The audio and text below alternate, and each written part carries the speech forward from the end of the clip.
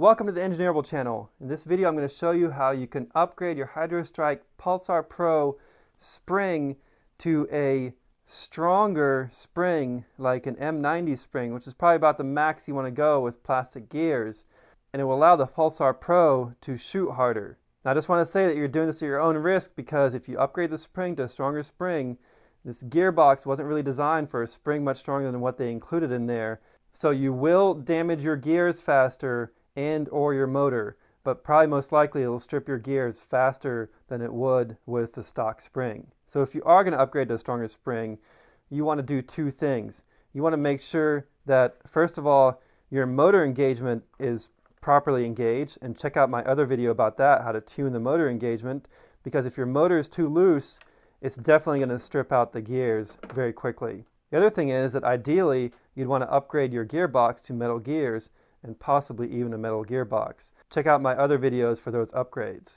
The Pulsar Pro makes it very easy to change the spring. Take the stock off, just pull down on this, and pull it out. And you have to remove the battery. Make sure you unplug the battery. Remove the stock cap, and this just requires a #1 Phillips screwdriver. So what's interesting is if you remove the stock mount, it gives you access to the spring back there to remove the spring without having to take the whole blaster apart. See that? The spring comes right out like that. This is the stock spring that comes in the Pulsar Pro. This is an upgraded spring. You can see that it's quite a bit longer, so it's going to have more compression. It also has more coils, and the wire thickness is greater. So to swap out the spring, just remove the old spring.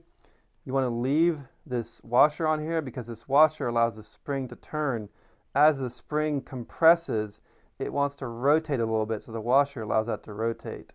Higher end airsoft upgrades actually have a thrust bearing there that allows it to spin freely. So you can take your upgraded spring,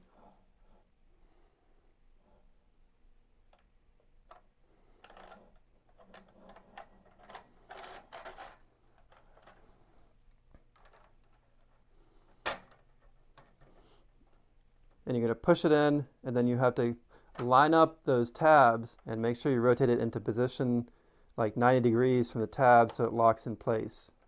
If it's not locked in place, it could fly back out. Okay, once you're done with that, put the stock butt cover back on and screw that back in place. And that's it for upgrading the spring on your Pulsar Pro. Just keep in mind that you're now stressing out the gearbox more, and something is likely to break. But have a blast while it works, and see you in the next video.